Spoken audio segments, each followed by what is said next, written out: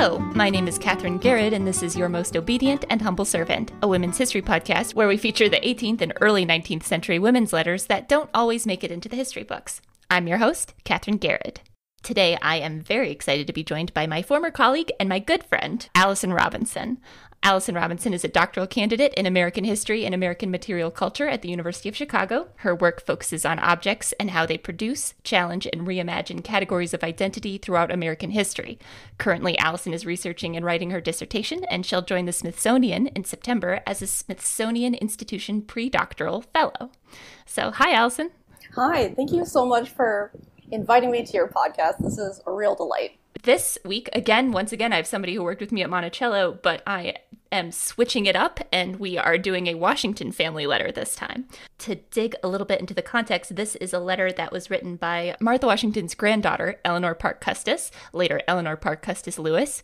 She's writing it to her very good friend, Elizabeth Bordley, who's later Elizabeth Bordley Gibson, and it's written in 1796. So at this point, Eleanor is 17 years old, her friend is 19 years old, so definitely teenage nonsense going on. They've been best friends since they were very young. At this point, 1796, George Washington is entering his last year of the presidency, but most of Eleanor's childhood has been in Philadelphia and New York, being raised by her grandparents, who happen to be the president and first lady of the United States. So she has a very interesting upbringing. This letter was March 30th, 1796. Allison, you dug a little bit into the context of this. Could you talk about where she's writing from? Oh, yes, of course. So she is writing from her older sister's house. She is visiting Martha and her brother-in-law Thomas shortly after the birth of their first child, also named Martha. A lot of Marthas. A lot of Marthas, a lot of people with the exact same nickname, which just makes history infinitely exciting. Yes. Eleanor and her brother, George Washington Parke Custis, are being raised by Martha Washington and George Washington. But they had two older siblings that actually stayed with their mother, Martha's daughter-in-law. Also named Eleanor. Also named Eleanor. Yet another Nelly. Lots of Eleanors and Nellies. But so that's Eleanor Calvert Custis, who remarried and moved with her two of her children in with her husband's family, and then continued to have more children with her new husband.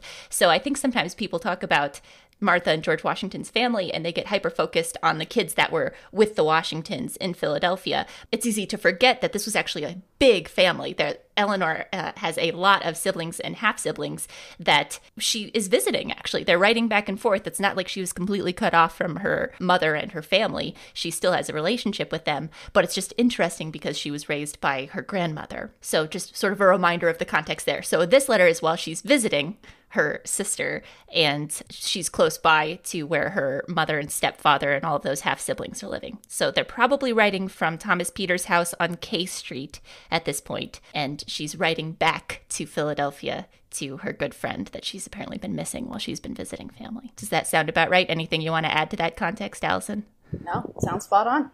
And now, the letter. Eleanor Parke Custis to Elizabeth Bordley.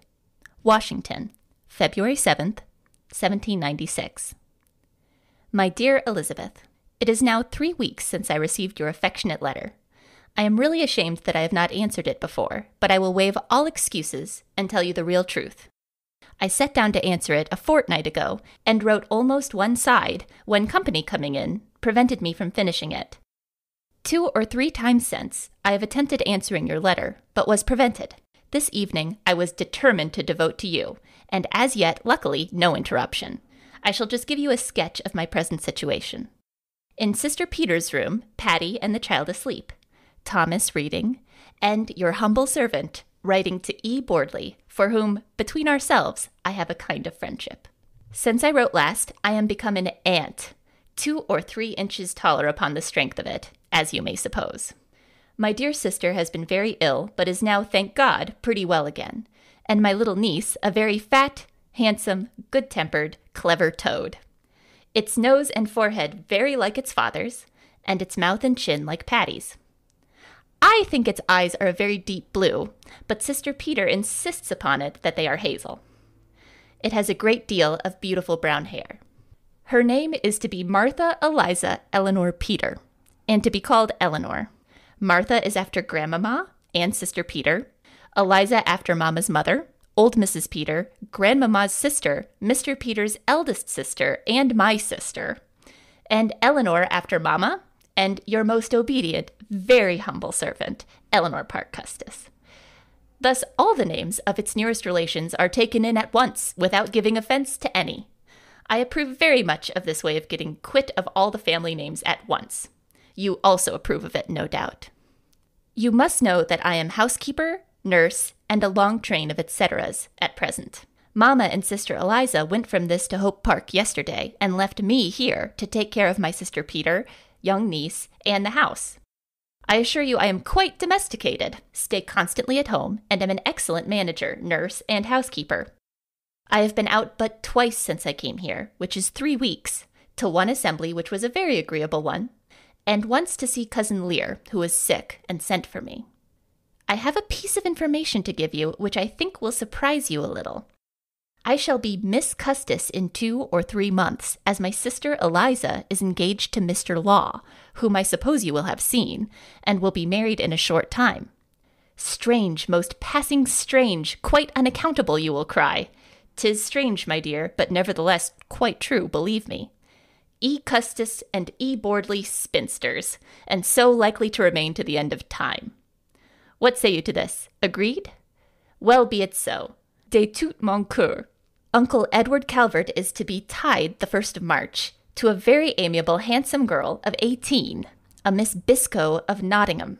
I have told you all the news, therefore must now conclude with my love to your mamma and papa. Patty and Brother Peter desire to be remembered to you. Excuse and burn this very badly written scrawl, and believe me your sincere and most affectionate friend, Eleanor Parke Custis. Okay, so, Allison, as sort of a quick summary, what is going on in this letter? What do you take from it? So the things that jump out at me immediately to this letter are that, one, it's been 3 weeks since she last wrote her friend. One can only assume that it aligns at least somewhat with her arrival to visit her sister and brother-in-law. Yeah. 2, as perhaps all teenagers, it is important that she has not left the house, which we can chat about. But also that she's just so thrilled to be an aunt and to be part of the naming process for this child. It seems like she is just so excited. Not only is her name included within I also have 4 names, but included within the very long name of this child, but that the child's nickname is also her name. That's great.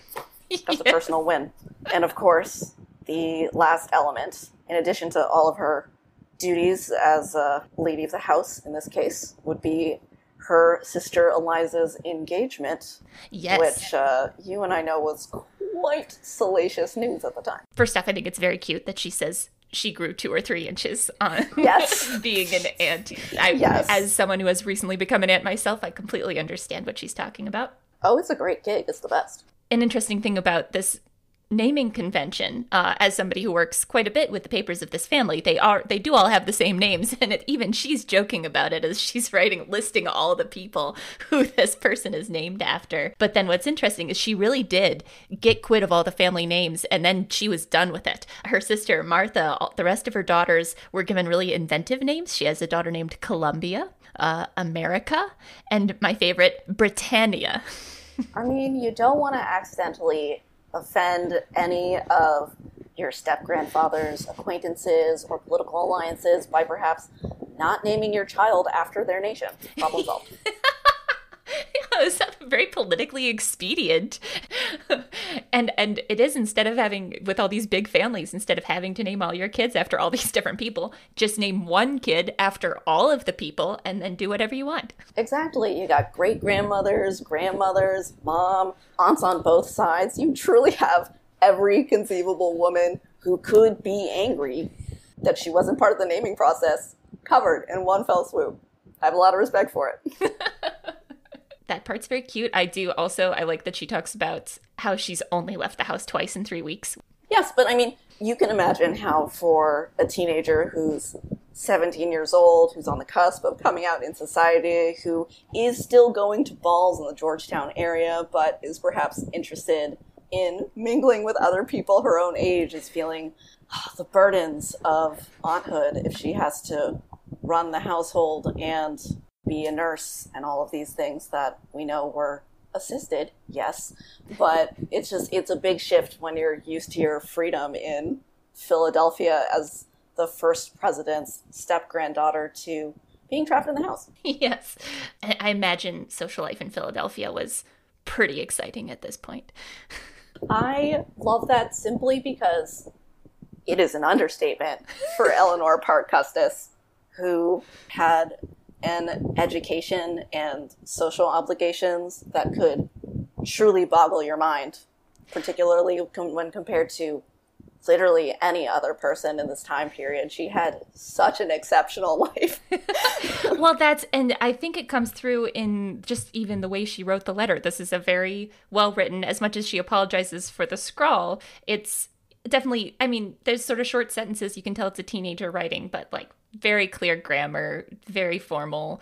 You can tell that she got a good education. She had every opportunity what one might expect of the granddaughter of George Washington. So while she was in New York, she attended a school by Isabella Graham, which was an incredibly elite space.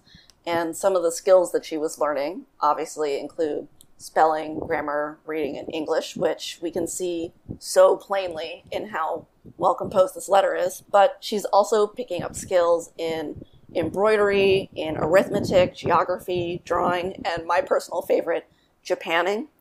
For those who are interested, this is an incredibly involved process by which you're painting a piece of furniture black and decorating it with all sorts of scenes inspired from East Asia, typically.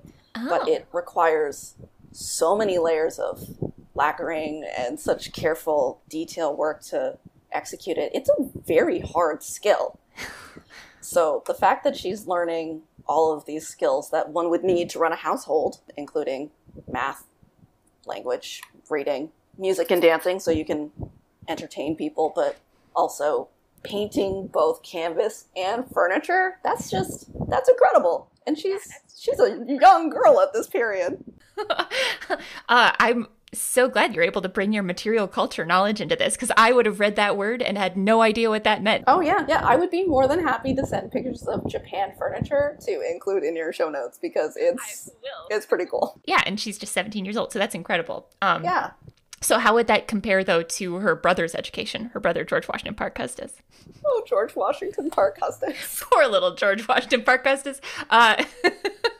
It is important to note that in Philadelphia, she still had an extremely elite education, but it was a little different. Mm-hmm. It was with private tutors that she shared with Elizabeth Bordley. You know, got to get educated with your best friend when she's in town. Nice. But these skills are more focused on painting, dancing, music, very accomplished harpsichordist. Washi, I don't have the quote in front of me, but he has a great quote about how Nelly would cry and play and play and cry as their grandmother was forcing her to practice. But Washi had so many opportunities that were missed opportunities. His education was more traditional. It was the sciences, it was mathematics, reading, writing, English, language. He actually attended the Academy of Philadelphia, started by Benjamin Franklin in 1751, wow. Which was an academy, as one might expect, for boys to prepare them for college. But Washi didn't do so hot. He spent a lot of time attending elite schools and colleges and perhaps not fulfilling his full potential. But it was just something that it rubbed George Washington the wrong way a little bit. Trying to write a footnote about George Washington Parke Custis's education was basically just a list of the schools he was kicked out of. Yes, including Princeton. And when he was a toddler, they called him Tubbs. Oh no! Sort of slightly mean nicknames for toddlers. I love that she calls her niece a clever toad. She does. It's okay, she was smart. It's a clever little toad.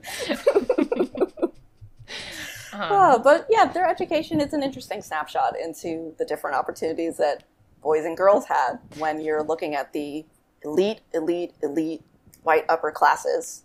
Women are being trained to be ladies, boys are being trained to be gentlemen, and the skills that are required of both they have some overlap in terms of reading and math and conversation and dancing, but overall the emphasis on scholarly work versus hostessing and learning how to run a household are just quite different. Yeah, and what doesn't come through in this letter, because talking about running a household, as always when you're talking about the gentry class, Eleanor might have been managing a household, but she's managing a staff of enslaved people, and they do not appear at all in this letter, which is interesting to note because there would have been the presence of slavery in the South, and this type of household would have been everywhere and yet also invisible when you look at some of these documents. I wanted to get a little bit into that also, because she's saying multiple times how much work she's doing, right? How she is the housekeeper and nurse and all of these et ceteras and all of that. But she wasn't really the one doing these things. She was managing these things. Yeah. And we know the name of the domestic enslaved worker who was charged with raising all of the Peter children, Barbara Twine Cole, who originally came from George Washington's plantation, Mount Vernon. I don't know precisely if it was upon the arrival of young Eleanor or if it was, soon after, but there is a pretty clear lineage of the Twine family, starting with Sal Twine, who was an enslaved man not Mount Vernon, at Dogue Run, and the lineage continues with Barbara Twine Cole's daughter also becoming a wedding present upon the marriage of Britannia, actually. And this is an aspect of slavery that I think people forget about sometimes, is family members being given away as presents like this. There's people talk about family separations after someone dies, when somebody is sold, something like that, for money. But there is always this uncertainty, if you were somebody who was enslaved at this time period, that you could be working in somebody's household, make a family, build your life, and you never knew. Even when people talk about, well, this was a plantation where they didn't use corporal punishment, every single plantation would still be like, well, this child, my daughter got married, so to benefit my personal daughter, I'm going to separate you from your child, and you might not ever see that child again. Okay, all right. So I think we have hinted at it enough, and obviously Eleanor herself waits till the end of the letter because she knows this is the juiciest tidbit, and she's going to blow Elizabeth's mind with this little fact. She shares the knowledge that her sister Elizabeth is engaged to a Mr. Law, and then she makes a big deal about how you'll probably be aware of Mr. Law and how strange the situation is. So what was so strange about the situation, Allison? Okay, so Thomas Law, he was a tax collector for the East India Company for 18 years. While a member of the East India Company, he entered a sexual relationship with a woman who was native to the area, and they had 3 sons in the process. So he is an Englishman who is now returning to England with 3 half-white, half-Indian boys. So he spends a couple of years in England. He also has a falling out with the East India Company because he disagrees with their stance on the war with France. So he thinks, well, what's a better place than England to raise my 3 boys? I know, the great land of the United States of America. So he picks them up and he moves the 2 oldest, George and John, to New York, I believe. Actually, no, I think it was Washington. I don't know, it was somewhere on the East Coast. Anyway, again, what is so unusual about this? The United States, certainly since the mid-1600s, is so, I'm not going to say clearly defined because that's not true, but is working very, very hard at trying to understand and explain this black-white binary that has emerged in the colonies as a result of racialized slavery.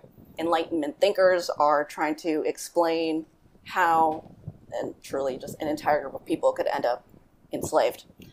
And Thomas Law, he's like gaming the system a little bit because he has biracial children, but they're not black.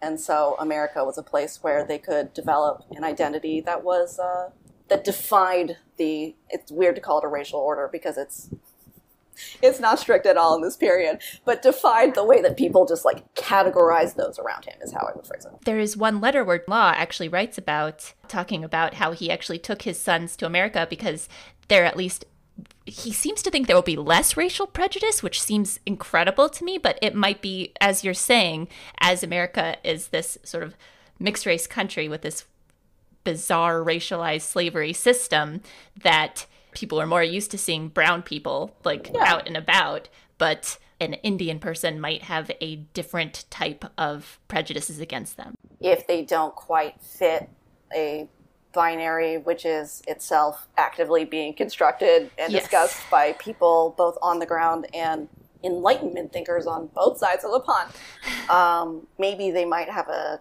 chance to try to join elite society as white because they're not necessarily, they don't neatly fit into the spectrum of race in America. Speaking of the black-white binary in America, I actually recently taught a class at the University of Chicago where my undergraduate students spent 11 weeks studying objects that embodied different categories of identity over 2 centuries in America. And I would heavily encourage all of your listeners to check out this digital history project because I am really delighted with how it turned out. Oh, absolutely. The name is quite long, but my students came up with it themselves, so I'm pretty pleased with it. It's called Narratives and Counter-Narratives to 2 Centuries of Race, Gender, and Class in American Material Culture. And you can find it at voices.uchicago.edu/reproducing race and gender.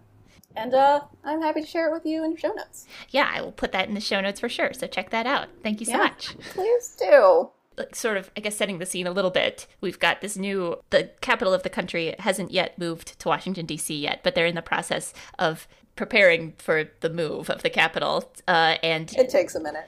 It takes a minute. Thomas Law was trying to make money off of buying land in Washington City at this point, in preparation for the capital moving there. So he was seen a little bit as an opportunist because he's this wealthy East India guy coming in, buying up a lot of land. And he also arrives on the scene with 2 mixed-race sons, no wife to speak of, and is very cagey whenever asked about those sons.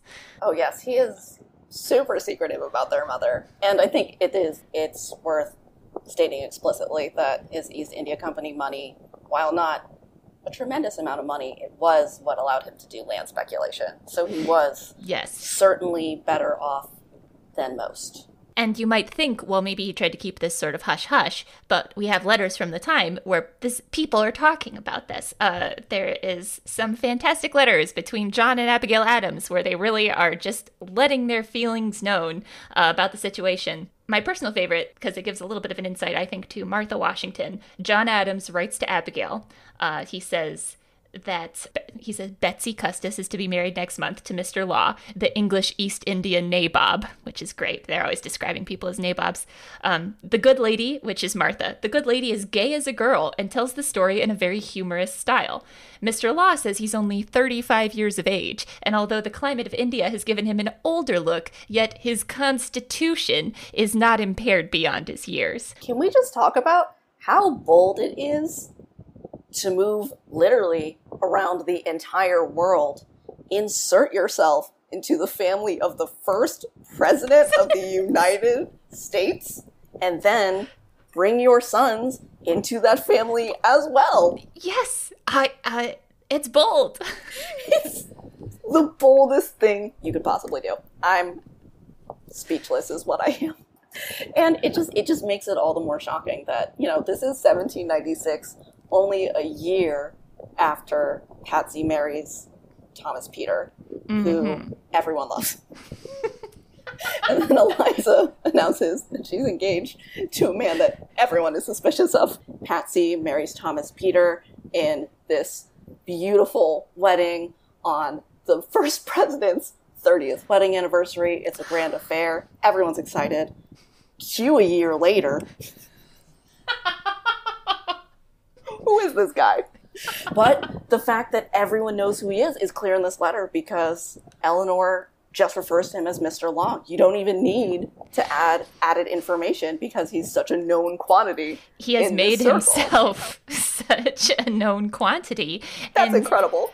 It's incredible. Even Elizabeth herself, Eliza, is kind of known for being sort of a character. She has a portrait from Gilbert Stuart where she's got her arms crossed. She's looking at the artist with a sort of irritated expression. And it's just very different from what you'd usually see from women at this time. And there are a lot of descriptions of Eliza as being very outgoing, very mannish. She wears men's clothing sometimes. Yes, she was sort of famous for having this like big hat with feathers in it and wearing men's riding clothes and riding horses around early DC.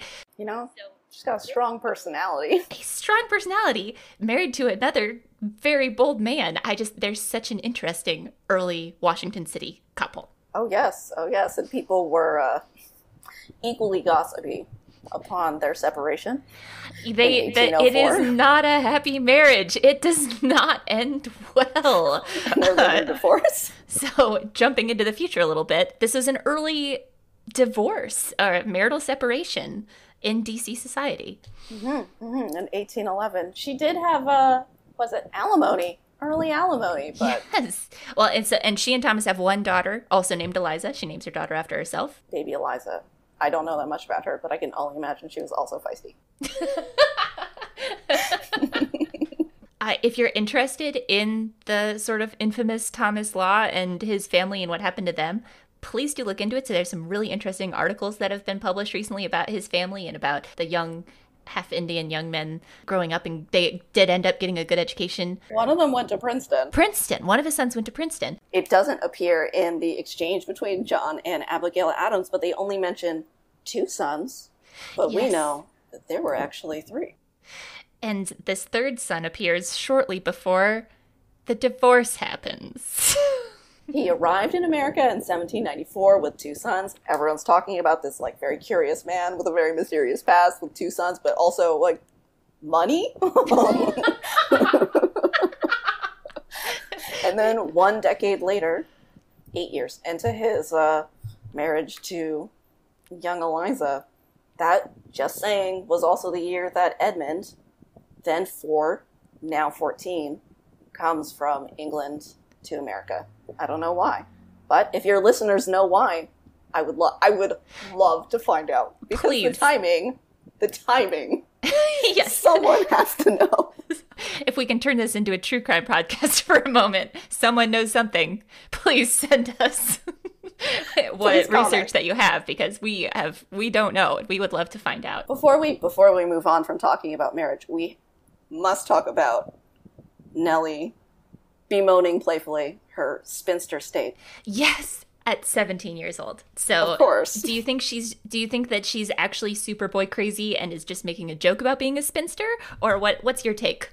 My take is that she's curious about boys at this period, certainly. Mm-hmm. She's expressed not being super taken with the one she's met so far. But I suspect that's more of just like a playful ribbing each other. Her friend is an only child. She's also unmarried. She'd actually marry much later after Nelly would. Nelly would get married only 3 years after writing this letter. So, I don't know what it was about, George Washington's nephew.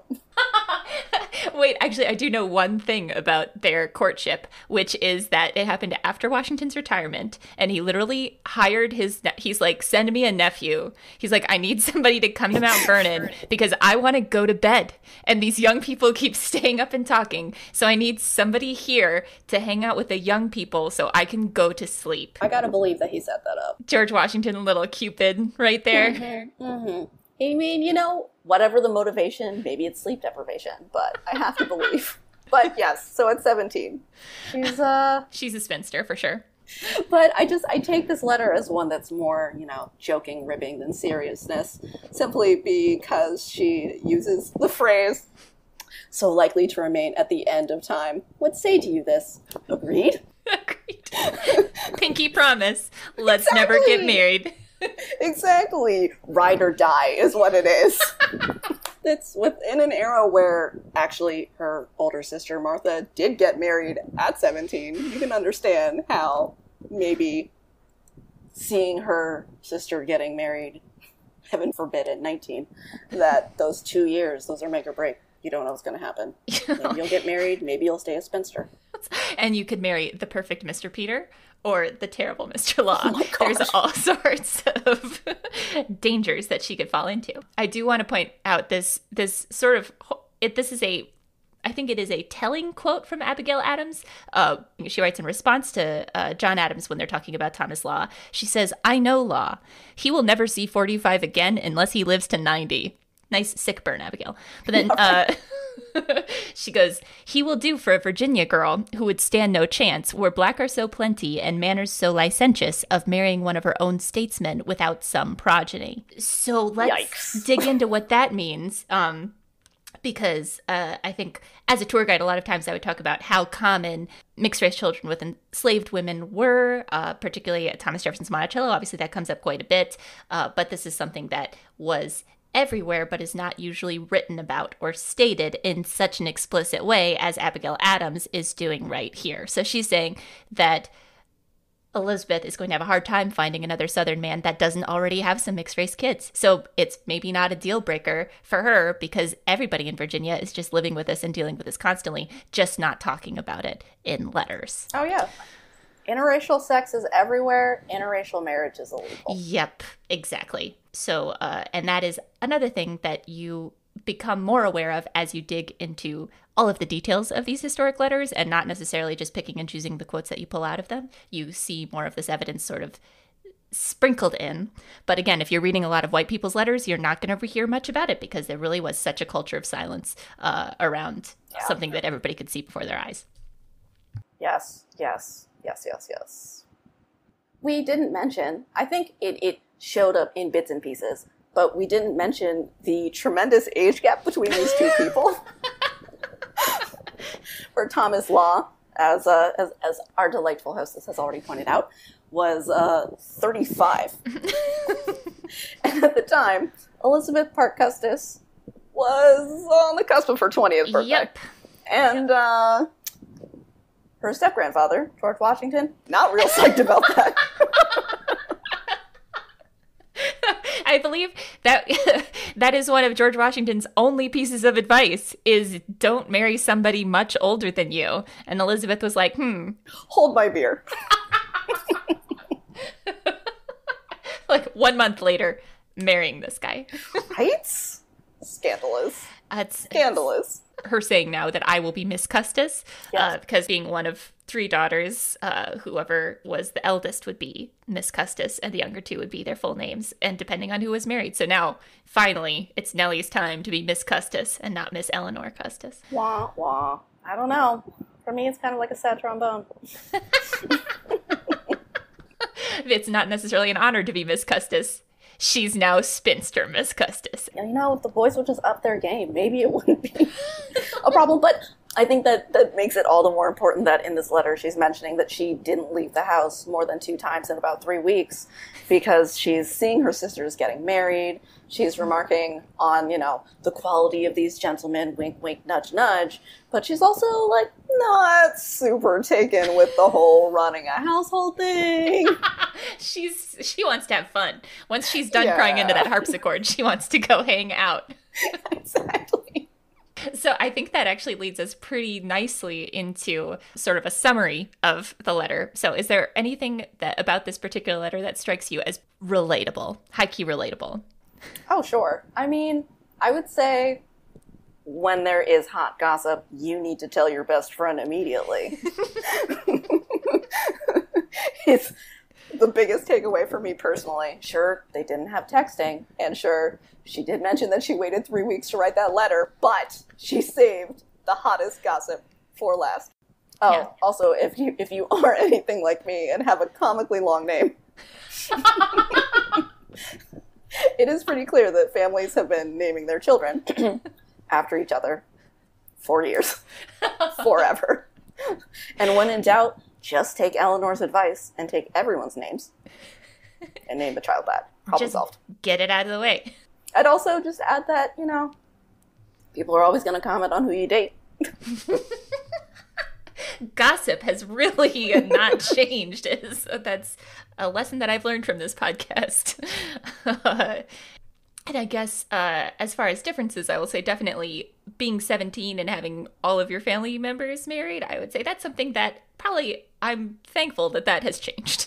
Yes, me too. Also, I mean, just she's so exceptional. She's such an exception in American history.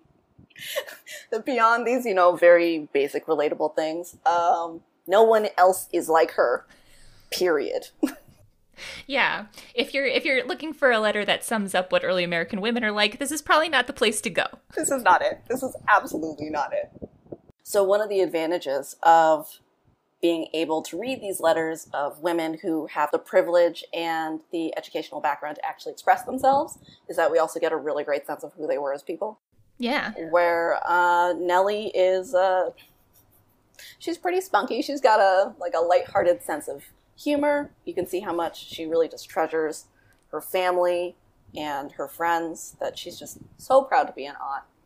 And she's so proud that her name is attached to this child. This is like a huge moment in her life. Yeah. You can also tell that she has received some training in household management, even if she doesn't like it. But we just have a good sense of her likes and dislikes. We have a good sense of her interests, the people that she's has in her social circle, and her thoughts on all those things. And she has a lot of them. So many thoughts. Well, Allison, this was a delightful conversation. I had a wonderful time talking about this with you. Thank you so much for agreeing to be on the podcast. Yes, thank you so much for inviting me. I had an absolute blast. To my listeners, thank you very much for tuning in to another episode. And as always, I am, as ever, your most obedient and humble servant. Thank you very much.